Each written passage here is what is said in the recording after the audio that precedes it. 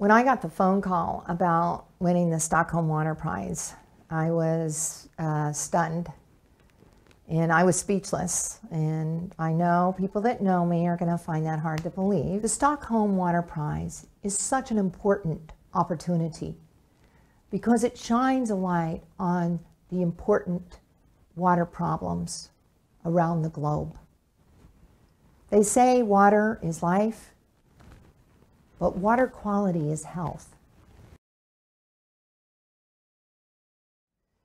The future is about resource recovery. So moving from sewage treatment to a wastewater system that recovers water, recovers nutrients, recovers energy. That's going to be the future. But we can never lose our primary goal, and that is that wastewater treatment is about protection of public health.